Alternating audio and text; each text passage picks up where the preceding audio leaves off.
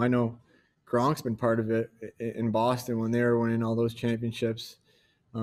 It's cool. The city definitely has a buzz to it. I mean, it's a little bit different with COVID, but when you could kind of, as teams, get together, and we've been together with the race players and stuff. There's definitely a camaraderie amongst the teams, and I think we're both kind of poised to hopefully have good off seasons again. I know they've gotten all of their returners back, so it's just exciting for the city in general.